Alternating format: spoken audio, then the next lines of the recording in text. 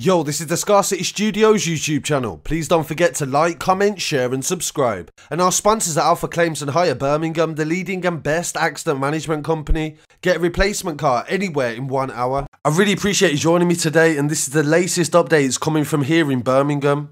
A story that broke yesterday at 7 PM was a shooting in Winson Green. Police were called to the Bellefield Road area on Thursday following reports of gunshots being heard and a group of men running from the scene. The latest update on that story is that police have arrested 3 men and a man was shot in the leg in the local area. The men's ages are 26, 24 and 20, and they were arrested by armed police on the street in suspicion of possession of a firearm with intent to cause fear of violence. West Midlands police say searches are being conducted on the road in connection with the shooting, and a section of the street is still cordoned off. The police said that a 22-year-old male presented himself at hospital with a gunshot wound to his leg later on, and they are still trying to establish a motive for the incident. This is the second shooting this week in Birmingham, the other one being in Lascelles where a man was shot in his arm and an attempted murder case was launched then as well. So I'll definitely keep you updated on anything to do with that story, and please don't forget you can get the latest updates on the website as well. In some other news coming from Birmingham, a story that I've been covering on the website.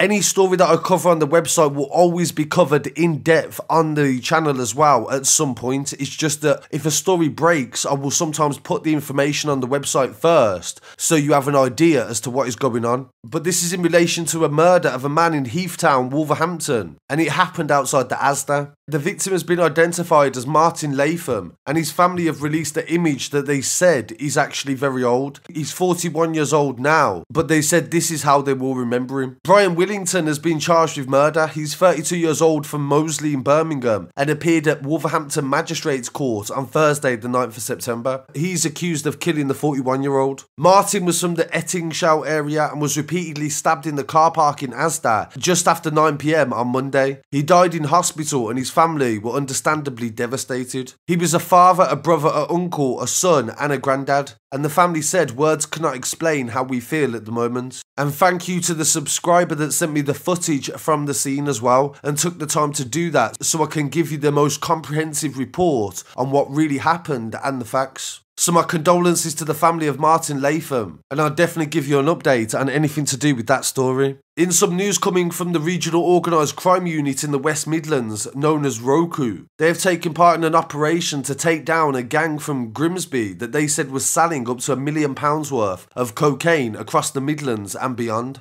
They said the investigation led from the UK to Eastern Europe and even America, and it followed a large operation where a BMW was stopped by the police in Humberside in Grimsby last year, and they found £200,000 worth of MDMA and cannabis. MDMA is the precursor to ecstasy, so if you compress MDMA into tablets then it becomes ecstasy. Hidden inside bags alongside cocaine, and 2 members of the gang were arrested at the scene and were put under police surveillance beforehand. CCTV showed them putting drug-filled bags into a car outside a hotel that they were staying in while they was in the town. The BMW driver Igor Groyden and passenger Alexis Sagamogas were then stopped shortly after, and all 4 men who were from Latvia were arrested and charged with intent to supply drugs. Police found a rucksack with packaging material and receipts which showed items in kilos being transported to different parts of the world. They also intercepted 2 packages that were being sent to America as well, and text messages from the ringleader showed that he was directing the trade across continents, and him and his friend Semjonov had flown from Riga to London and at some stage collected the drugs. They travelled to Grimsby